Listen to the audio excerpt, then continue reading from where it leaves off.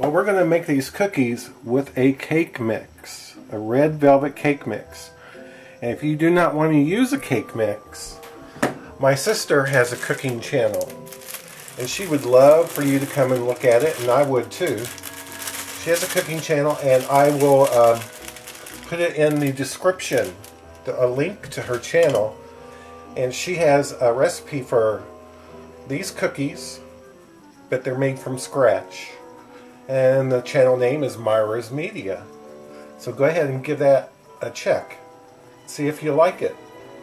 Anyway, I'm going to sift my flour. Next we're going to add 2 eggs. And a 1/3 cup vegetable oil. We need some vanilla. Got a teaspoon of vanilla.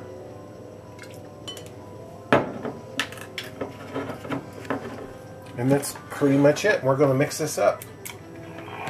Well, that took about 2 minutes to mix up. I'm going to add some white chocolate and just stir these in.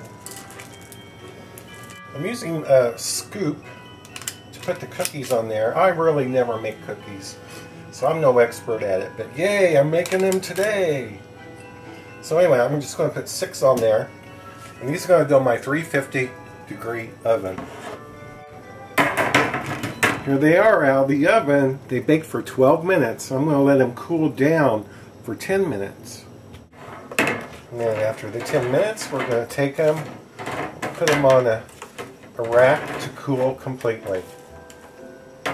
Well, this makes 2 dozen cookies, and I've been eating on them.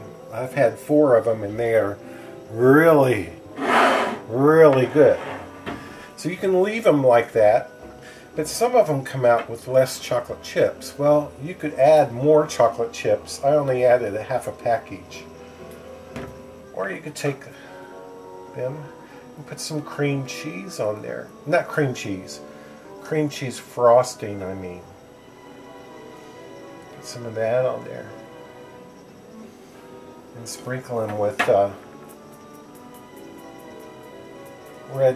red sugar crystals. Now, does that look like Christmas? It does to me. So some of them you could put icing on. You could leave them the way they are. Just whatever you want to do.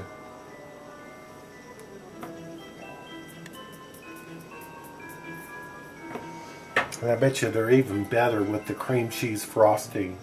Yum! I want to thank you so much for watching.